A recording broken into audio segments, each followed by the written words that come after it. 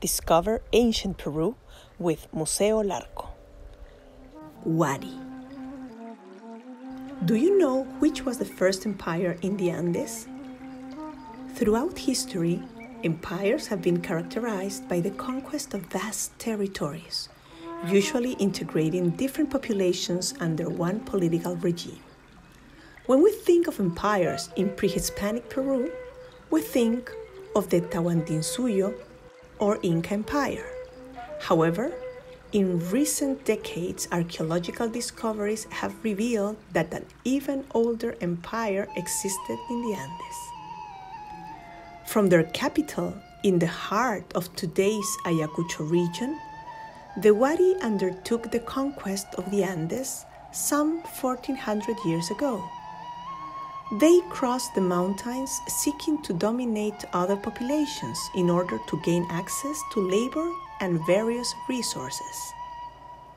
Initially, they maintained strong links with the Nazca populations of the southern coast and with the Tiahuanaco who lived on the shores of Lake Titicaca. At the height of their expansion, the Wari reached as far north as Lambayeque and Cajamarca and as far south as Cusco and Moquegua. To do so, they adopted different strategies, from the use of military force to negotiation through rituals or the exchange of gifts. Through their textures, colors, and symbols, garments convey the beliefs and identity of the people. In the regions they controlled, the Wari built imposing administrative centers with buildings and squares that must have been surprising and even intimidating in their monumentality. On the central coast, the Wari presence made Pachacamac the most important sanctuary and pilgrimage center in this region.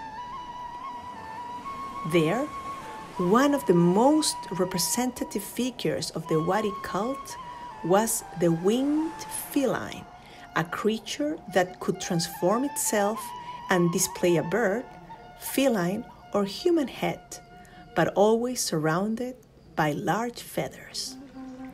On the north coast, the Moche were influenced by the Wari culture. Although they were not conquered, they integrated shapes, designs, and colors into their pottery and textiles. Ancestor worship was extremely important to the Wari. For this reason, they built tombs that allowed for easy removal of funerary bundles. Covered with glowing metallic faces, fine ornaments, and attire, the ancestors were carried to plazas or special places where they were honored and offerings of food and drink were given to them. Empires are short-lived, and in the case of the Wari, this seems to have lasted fewer than 300 years.